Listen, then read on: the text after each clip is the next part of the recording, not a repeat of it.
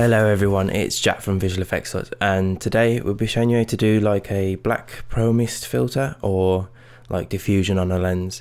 So rather than filming it in real life, add it on in post and then you've got more options, I guess.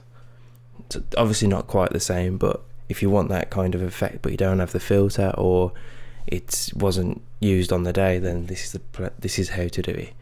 So there's a few places where you can buy the mist style filters.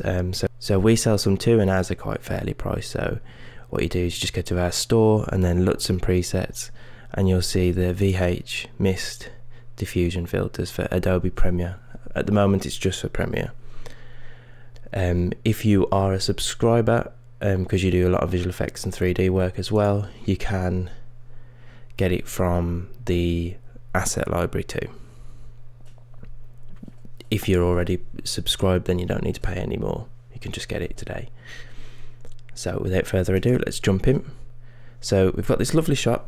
It already looks quite hazy, but we can definitely boost this up more. Once you've installed the presets, all you need to do is go to presets and visual effects, effect, diffusion, and then you'll have different amounts of diffusion, so 1/8 being the least and half being the most. If you use the match exposure, it should keep all the grading that you've done. It might make it a slight bit brighter, but generally it'll keep it very close to what you've done and then still give you that effect. If you put this on, it will brighten it up a bit, but we can show you that now. So what we do is we need to duplicate a clip, but you can hold Alt and drag up and it'll duplicate that clip above itself. And then it is literally as simple as dragging on, let's go for the half match exposure, onto the top clip, and then we get that nice dreamy creamy look. So if we just go undo and we zoom in just so you can see, especially in the highlight areas,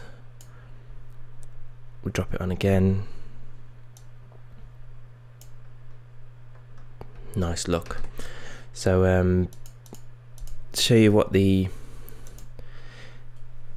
without the match exposure, so this is with match exposure and then this is without, so it's a lot brighter. It's a more severe effect, but it kind of affects the grade as well, so that's why we've done both. But there's a lot of options to play with, and 8 being the least. So let's just put it on another shot. Dreamy. So hopefully you found this insightful. If you go to the description, you can see the link where to get it from, but there are a few places where to get these sort of filters from, but they all work generally the same. So have fun, and I'll catch you on the next one.